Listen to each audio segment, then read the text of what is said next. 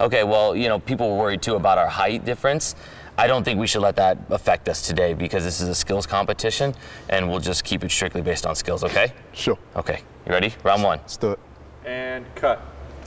Hey. Good work, big man. Great job, buddy. Crossbar. We're doing that, aren't we? Fine, you know what? Crossbar right here. Something felt a little different than that first opening part.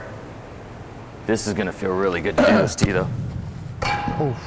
Oh my goodness, Michael Boxall. Oh, yeah. And it went in the goal too. High. By the way, video review would have said that was a goal too. Definitely Crossbar not. and a goal. Oh my goodness. You also play for the national team that happens to be on the other side of the world. Yeah, You've got a handful of caps, but whenever you make these trips to go with the national team, it's not like it's a 2-hour flight. What's the longest flight you've ever had? The longest travel is when we're coming back from the Solomon Islands. I think it took me close to, it was like 47 or 48 hours. 47 or 48? Yeah. What do you do? What do you watch? Like, what do you read?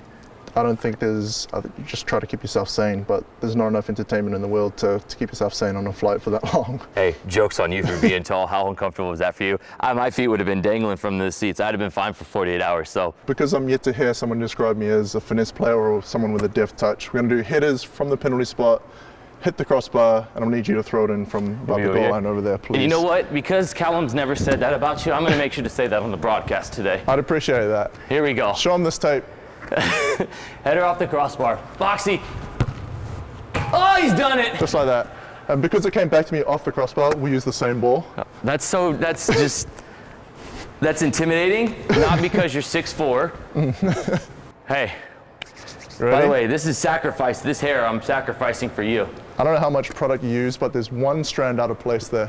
You take that back. You don't mean that. Those are mean words, Michael. There we go. Words hurt.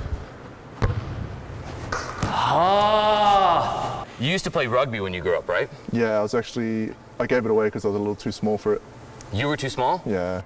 I would have gotten cut in kindergarten. So the All Blacks is just like the national team. It's known around the world.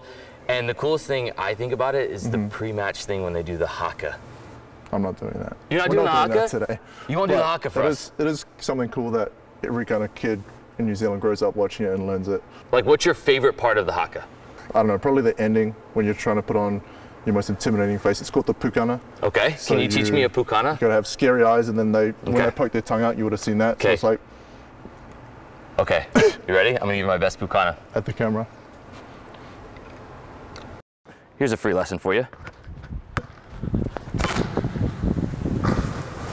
I'm gonna be honest with you, I did not plan to go left-footed there. Nor did it look. So I don't have to go left-footed? You can do whichever foot you want because the plan changed midair after my first touch. Okay. All right. Pull back, flick over, net in the air. I need to visualize first because. Do what you gotta do.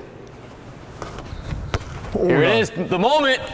Oh no! So I heard it'd been a while since you've had a win, so that's why you got me on the show. I think you definitely went on banter. I've maybe won the battle, but you've definitely won the war. Thank you so much for joining us. We really appreciate it.